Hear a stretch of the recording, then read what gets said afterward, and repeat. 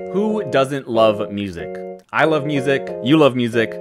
This guy definitely loves music. But something so universally enjoyable can become an almost universal headache when it comes to using music for your content. Vlogs, gaming videos, travel videos, these all require great music to make an entertaining product. But where do you find that music? You know you just can't pull in your favorite track. Do you pay for a music library? Do you beg your favorite independent artist to let you use one of their songs? Do you use one of 180 lo-fi tracks that have been made available for free for creators to use without fear of copyright takedowns? I'm sorry, what? Yes, for those of you who don't know, creator Harris Heller of the Alpha Gaming YouTube channel recently released streambeats. Streambeats is a collection of copyright-free music that anyone can use in any creative endeavor without fear of having your live stream taken down or your video demonetized. You can stream the albums on any music service, and high-quality files are available for download in the Alpha Gaming Discord server. There will be a link for that in the description. That is amazing, but what I really want to talk about today is how to leverage a tool inside DaVinci Resolve so that this amazing library of music is never more than a click away. So I have a normal file folder here with the 6 current streambeats albums. Again, you can find these in the Alpha Gaming Discord, but you can really do this with any batch of audio files. Right on your edit page, next to the media pool and effects library, you have the sound library.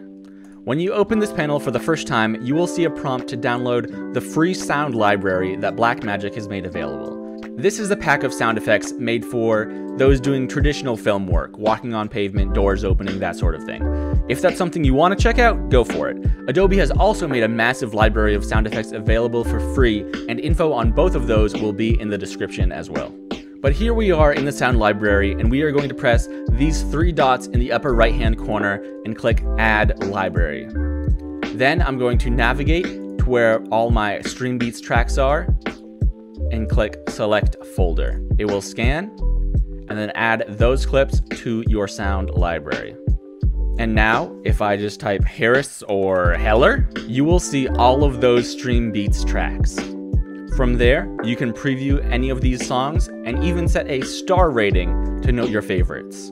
You can't sort by rating as of now. I would definitely like to see that in a future update. But after we find a song we like, we can drag it from this window right onto our timeline, and it will add it to the timeline and to our media pool.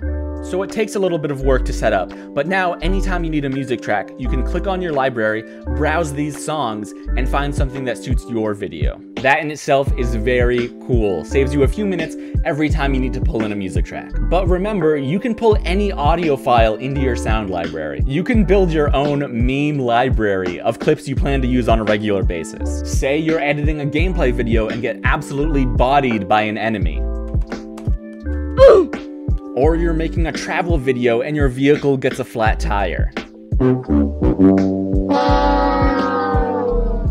Thank you so much for watching. If you found this video useful, please drop a like. Did you already know about streambeats or not? Let me know in the comments. And if you want more tips like this or full tutorials covering features of DaVinci Resolve or video editing, make sure to subscribe so you don't miss out. Thanks.